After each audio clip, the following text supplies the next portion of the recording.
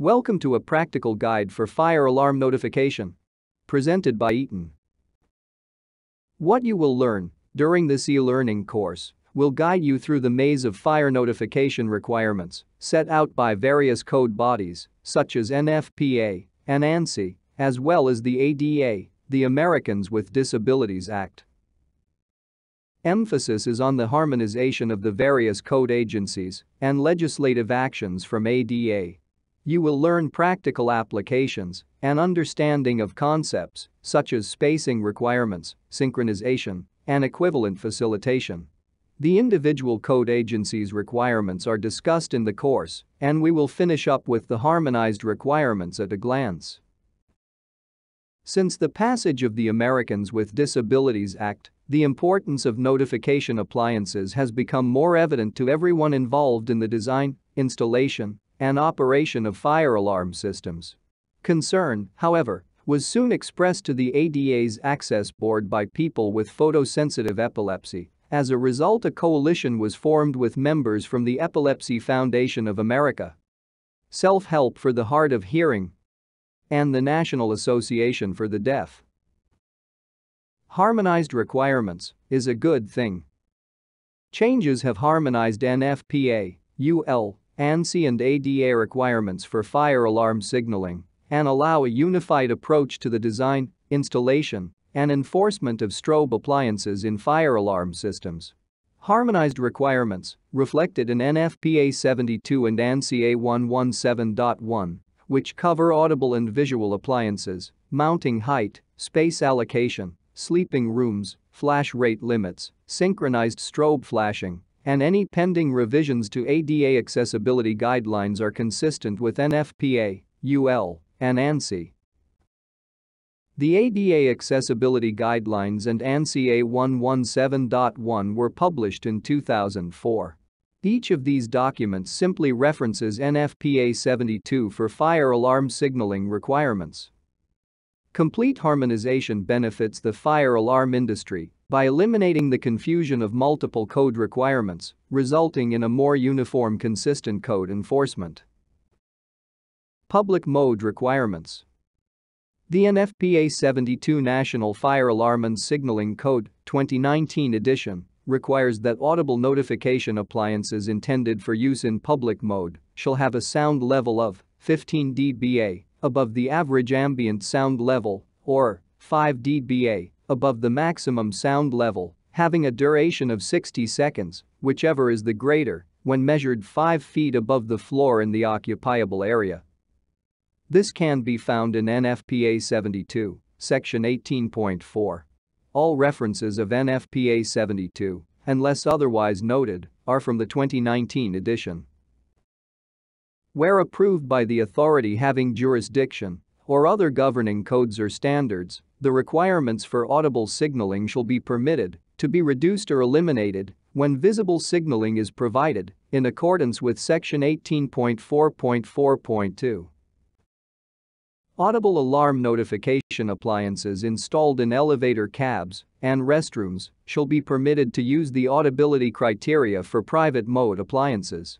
This is detailed in NFPA 72 sections 18.4.4.3 and 18.4.4.4. To ensure that the audible private mode signals are clearly heard, they shall have a sound level of 10 dBA above the average ambient sound level or 5 dBA above the maximum sound level, having a duration of 60 seconds, whichever is greater, when measured 5 feet above the floor in the occupiable area. Where approved by the authority having jurisdiction or other governing codes or standards, the requirements for audible signaling shall be permitted to be reduced or eliminated when visible signaling is provided in accordance with NFPA Section 18.5. Now let's talk about visible characteristics in private mode.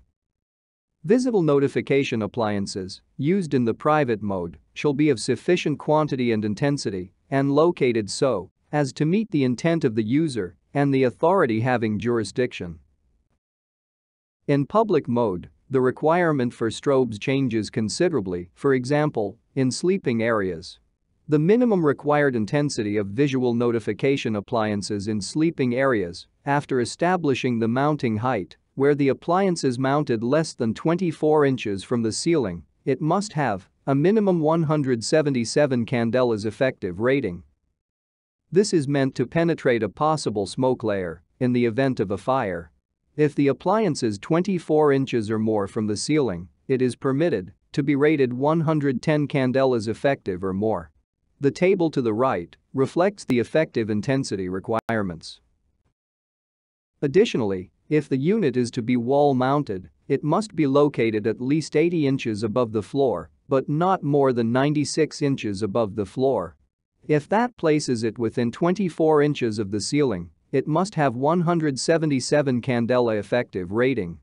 If it is 24 inches or more from the ceiling, it can be a 110 candela effective appliance.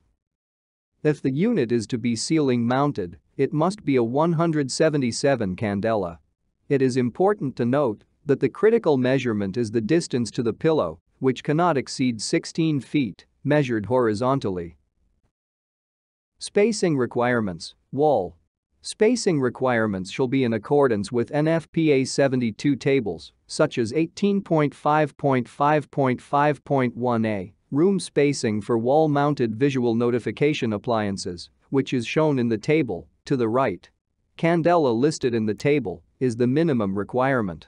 However, it is acceptable to use a higher intensity visual appliance.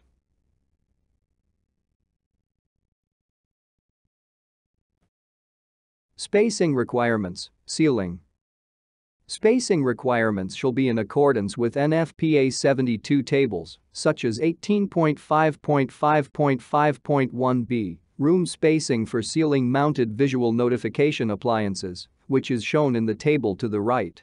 Candela listed in the table is the minimum requirement. However, it is acceptable to use a higher intensity visual appliance.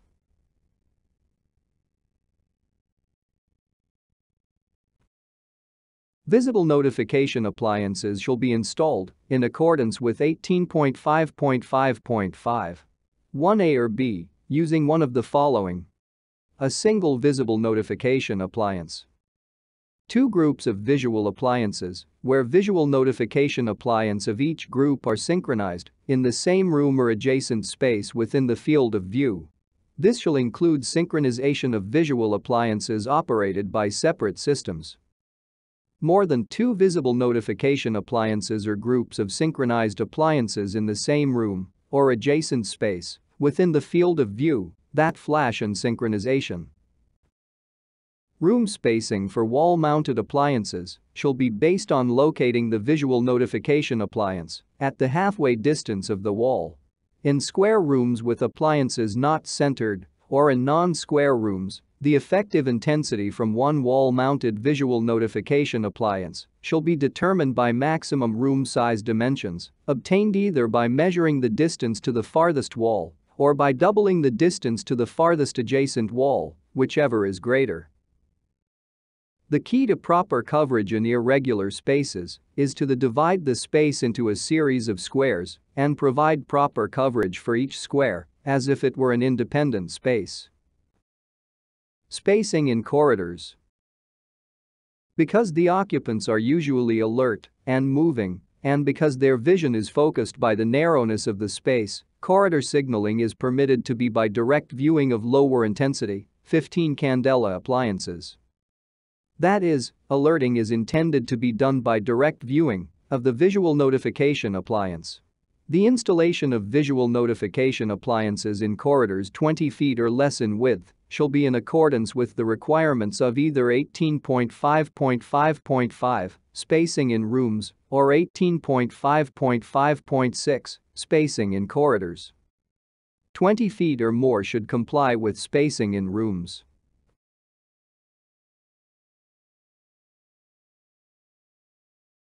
Visual notification appliances shall be located no more than 15 feet from the end of the corridor, with a separation not greater than 100 feet between appliances.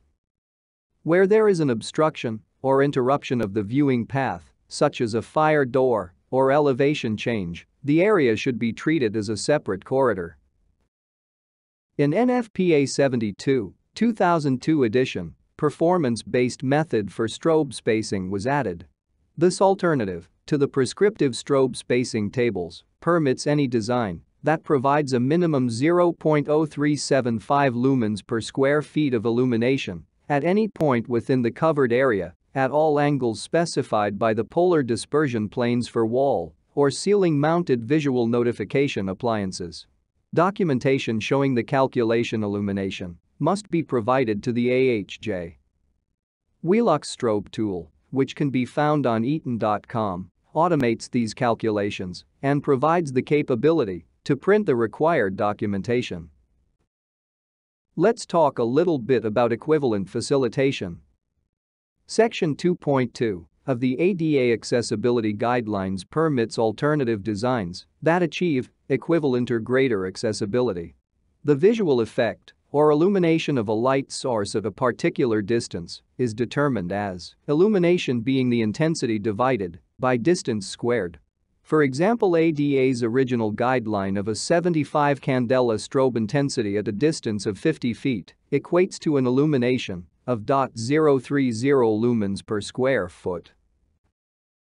NFPA's requirement for a 15 candela strobe intensity in a 20 by 20 foot room provides a typical illumination of 0.0375 lumen per square foot. ADA guidelines now reference the intensity and spacing allocations that are in NFPA 72. Equivalent facilitation basically allows any design or method that achieves 0.0375 lumens per square foot in a given space. This approach essentially harmonizes both the NFPA and ADA requirements. For effective design and installation of synchronized strobes, ADA recommends that a composite flash rate in excess of 5 Hz shall be avoided for multiple strobes installed in the field of view and indicates that the use of synchronized strobes should provide an acceptable alternative when more than 2 strobes are installed in the same field of view. It's important to remember that in order to meet ADA's concern for effectively alerting the hearing impaired, strobe flash rates must be a minimum 1 flash per second across the regulated voltage range.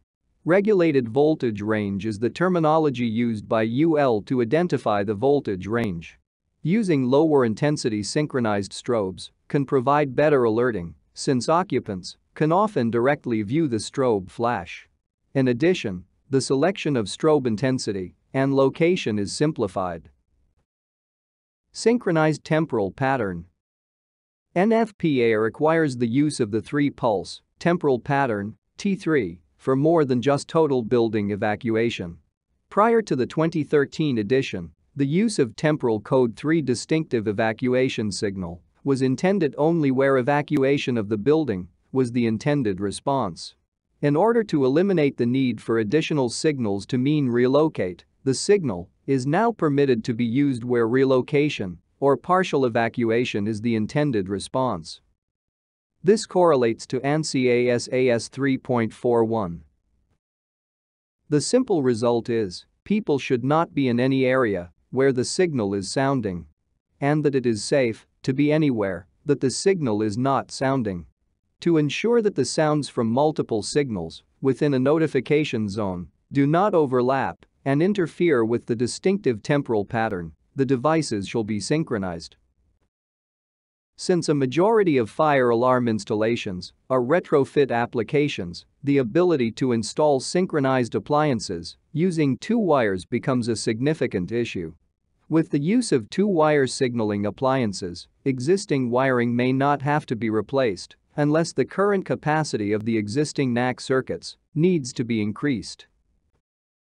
Let's now take a look at the harmonized requirements at a glance. For strobe intensity, the minimum is 15 candela in non-sleeping rooms and corridors where there is direct view. The minimum for sleeping rooms is 110 candela for wall mount and 177 candela for ceiling mount appliances. For light distribution, the tables shown in this slide specify the allowable percentage of illumination loss at specific degrees, on and off axis, in both the vertical and horizontal planes. Harmonized requirements for flash rate are a 1 Hz minimum to 2 Hz maximum flash rate across the regulated voltage range. For multiple strobes, it gets even simpler. Where there are more than 2 appliances in any field of view, they shall be synchronized. For wall mounting height, the rule is 80 inches to 96 inches from the floor, except in sleeping areas. Refer to Eaton's data sheet TD4500280N for backbox mounting heights for wall-mounted strobe appliances. For room spacing, the allocation tables, found in NFPA 72, provide abundant guidance. For strobe spacing in corridors, if the corridors are greater than 20 feet wide, use the room spacing tables. If not, then the basic rule is to place the minimum 15 candela strobes 15 feet inside each end of the corridor and maintain spacing of no greater than 100 feet between devices. Strobe spacing for sleeping rooms must be within 16 feet of the bed pillow. Harmonized requirements for audible intensity. The intensity must be 15 decibels above ambient or 5 decibels above any maximum sound, with a duration of 60 seconds, whichever is greater. Let's review the ADA guidelines. The Americans with Disabilities Act became fully applicable January 26, 1993 for building managers, building owners, or principals of business and organizations who provide a place of public accommodation. This includes, but not limited to the following: retail stores, factories, showrooms, sales offices, places of entertainment, and places of recreation. Final harmonization, NFPA, ANSI, ADA. NFPA 72 and ANSI A117.1 are standards which are incorporated as regulations in many regional, state, local and model building codes. The signaling requirements in the latest version of the ANSI standards and the latest version of ADA guidelines are harmonized with NFPA 72. Thank you for joining Eaton's presentation. A practical guide to fire alarm notification. If you have any questions, please reach out to your local sales manager or contact us at lifesafety@eaton.com.